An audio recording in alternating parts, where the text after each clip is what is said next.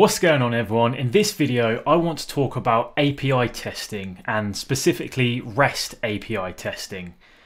So typically when you're trying to do a bug bounty program and there's an API in scope, or if you're doing a regular pen test for a client, you should be given some sort of documentation, and that typically comes in a Swagger documentation, so you can see all of the put, get, post and etc. requests. And what this is really made up of is a load of OpenAPI text that might come in OpenAPI format or a YAML documentation format, something like that. So this video is me trying to show you what my setup is to go ahead and intercept the request that you make to the API to try and test them. This isn't really about vulnerabilities, it's more about setting up your environment in the best way to test APIs. So for example here, let's say you've been given this Swagger documentation, very common to be given that, or you've been given this text here, for example, so I'll just go ahead and copy that. My methodology here is to use a program called Postman.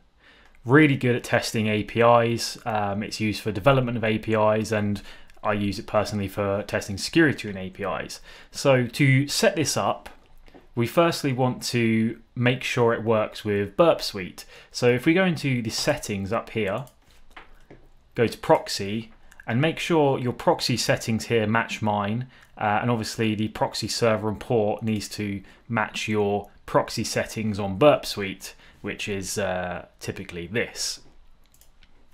You then want to go to General, and you want to switch off SSL certificate verification so you don't get error warning messages because it's proxying through Burp.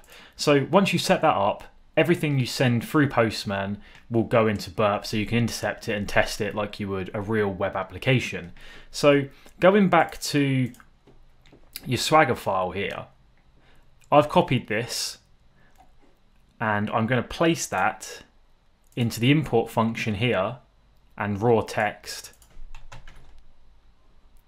Continue. You'll see that the Swagger pet store, it knows its name, and it's going to generate all of those different post, put, delete requests that we saw in the file. So here we've got the Swagger pet store environment, and here is all the different sections. So if we just go back to the Swagger editor, you've got the pet section, you've got the store section, you've got the user section, and that corresponds to what we've got here. We've got the pet section here, the store section here, and the user section here.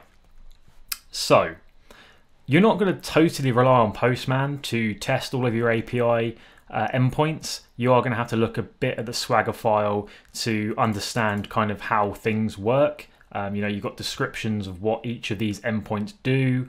And you can sort of work it out. You know, if it's a get request, it's probably getting a resource.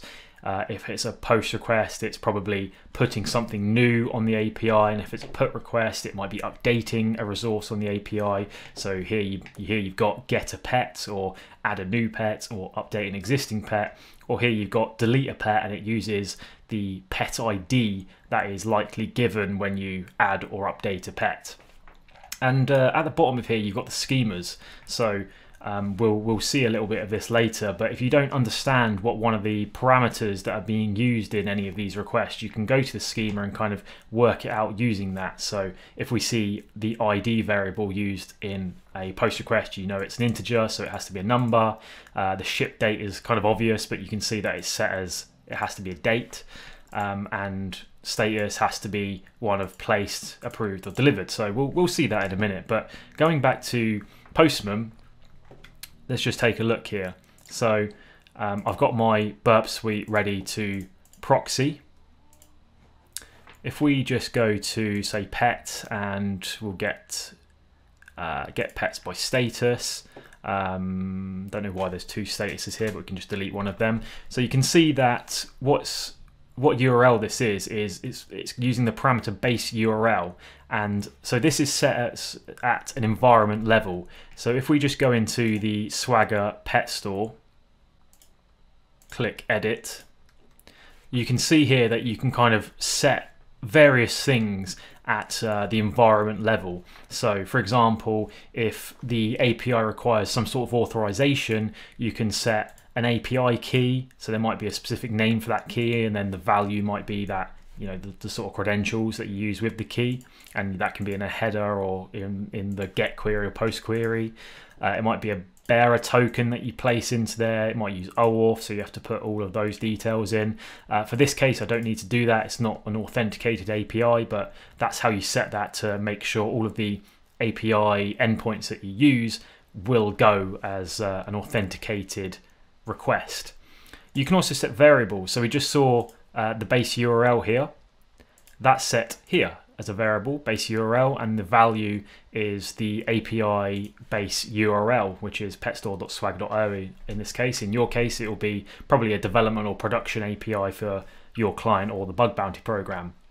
So that's how you set environment variables. Going back to for the example request here, so we're using the get request to find all pets by status. So you can see that it is using this resource endpoint, and the parameter is looking for any available pets. So if we go back to the Swagger documentation, we can see under pet that the status, which corresponds to this, needs to be one of available, pending, or sold. So that's kind of how you understand the API, mainly by using the Swagger file. A lot of the time clients will have to give you test data because there might be IDs that you can't find yourself, or just to make API testing easier really.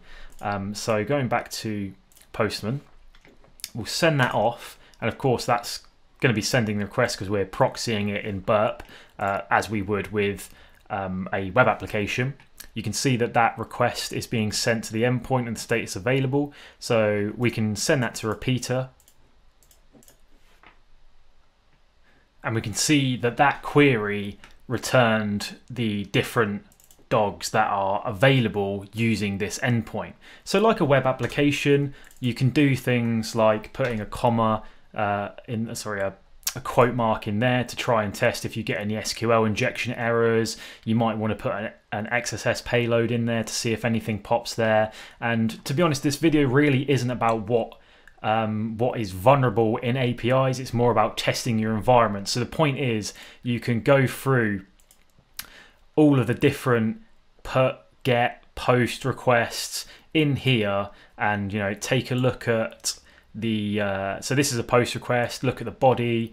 These are all the parameters that can be sent along with this /pet endpoint. So this is all example data that you're just going to want to get rid of and replace with actual data, which is what I just said. You can kind of look at the Swagger schema here and work out that photo URLs have to be in a certain format, or the name has to be a string, not a number, and then just go ahead and test APIs this way using Postman.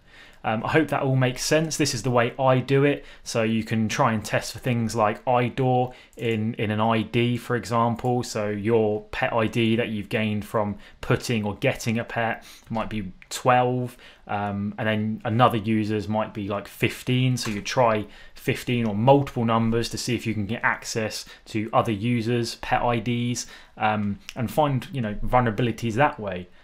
So basically, in a nutshell, that's how to test REST APIs using Postman, sending it to Burp Suite, and then trying to manipulate the requests.